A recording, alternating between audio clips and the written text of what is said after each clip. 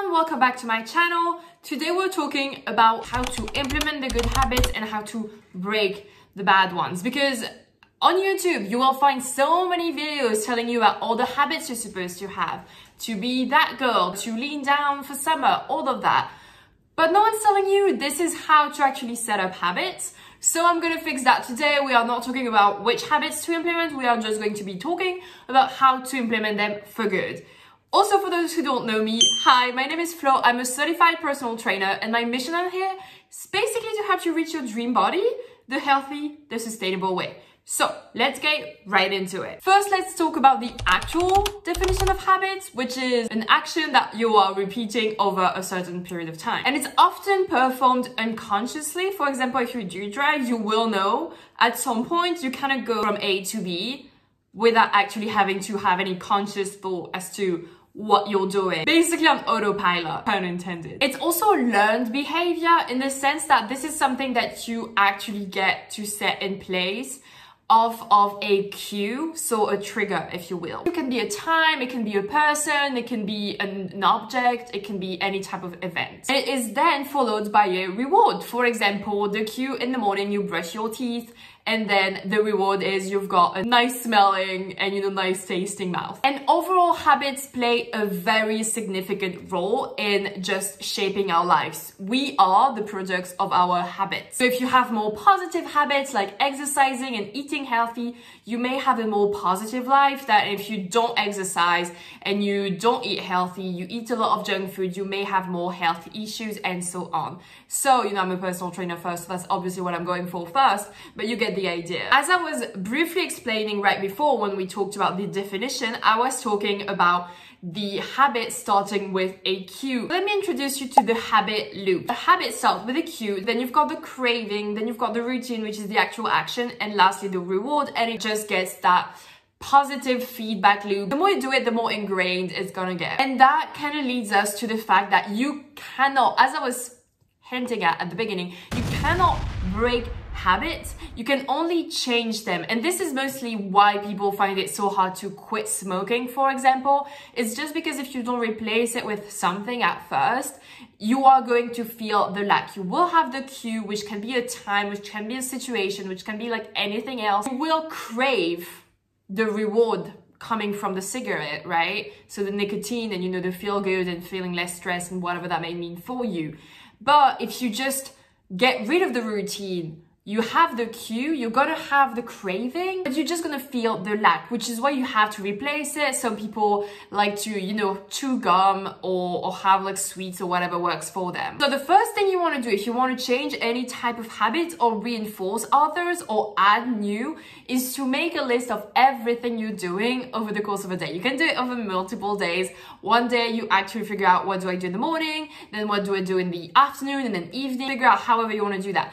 But you have to figure out what you're doing on a daily basis. And then off of that list, just write a plus or a minus or a to go or a to stay, so you know which one you actually want to get rid of and which one are positive and you want to keep them or reinforce them. For all the habits that you want to get rid of, you have to first start with figuring out what is the cue. For example, maybe you wake up, so that's the cue, is just like you getting up, and then immediately you get your phone. So that's the craving of, oh, I need to check my phone, and then you've got the reward of actually dopamine and everything, right? You really need to know what is the start of the action, the actual habit. Now, if you want to add habits to your life, what you have to do is figure out, where do I want to add it? For example, let's say that in the morning you spend, I'm going to exaggerate it, 1 hour, maybe not, 1 hour in your bed scrolling on socials, and you would like to actually get some movement in, maybe do some stretches in the morning. So what you'll have to do is figure out what's the cue, and then,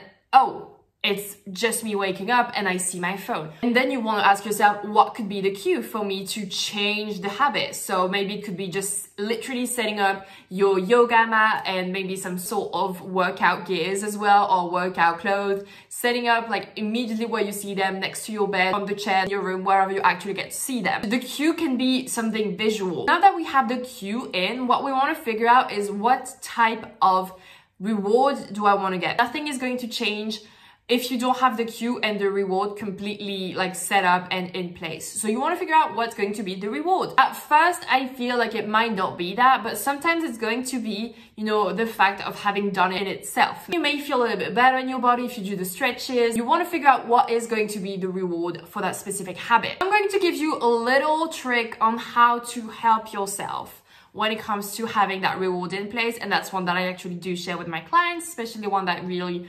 struggle with working out or, you know, with eating healthy and so on. It's a reward system. It can be digital, it can be physical, however you need it to be. The point here is you are going to figure out which habits are the hardest for me to actually implement. Pick 1 to 3 habits that would be the hardest for you to implement. Maybe it's working out, maybe it's, you know, stop snacking in the afternoon, like whatever it may be. Once you have that, every single time you get yourself to do the habits that you want to do or to prevent yourself from doing the habits that you don't want to do, you add from $1 to $5 into a jar. So for me, it was in my notes app. It can be a physical jar, however you want it. And it's going to add up, and you will have also on the side a wish list of whatever you actually want to buy for yourself.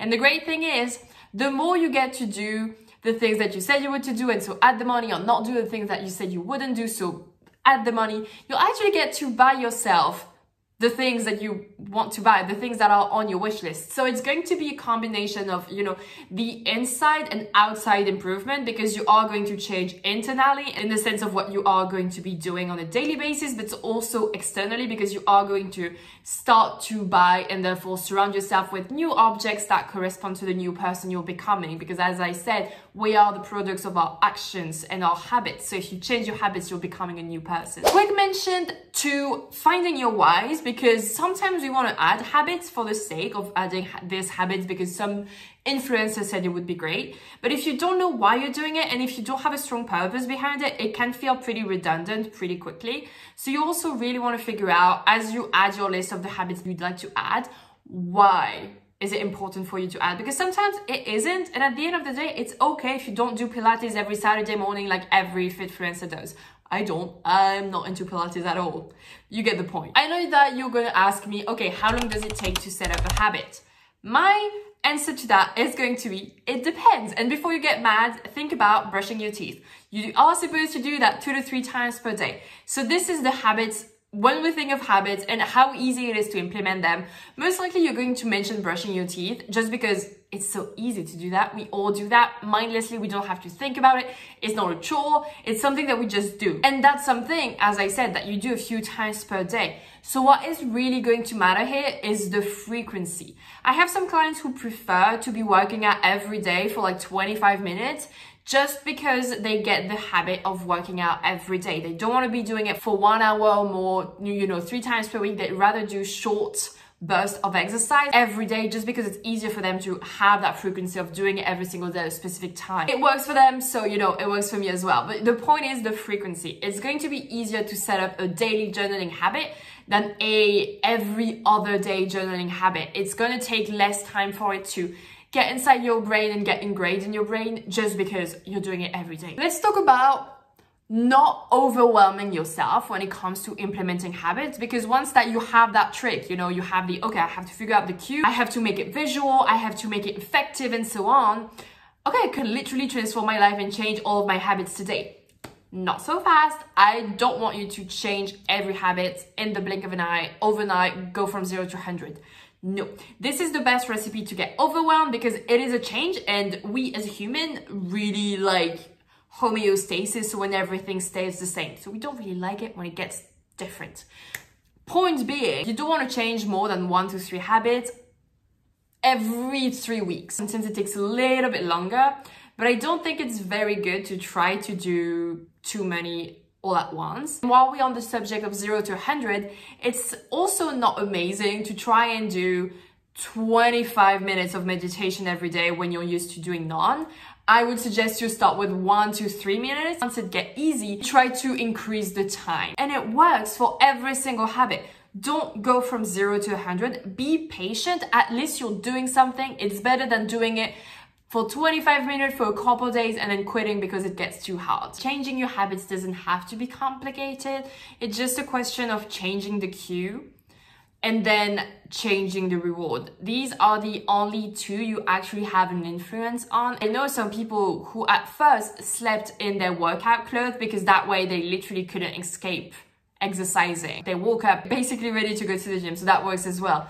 But the point really here is to focus on the cue. Make it visual, make it easy, make it accessible, really something that you cannot miss. Seeing it and knowing that you're supposed to do it is going to help actually get you started on there. And that's also where you want to explore and experiment, because sometimes you'll think, oh, I think I could actually read first thing in the morning, and you will not feel, you know, awake enough in the morning to actually do that, and you will actually prefer doing it, you know, in the evening before going to bed, because it's going to help you fall asleep. Like, I've experimented with both, and turns out I can read very scientific and complicated nonfiction in the morning.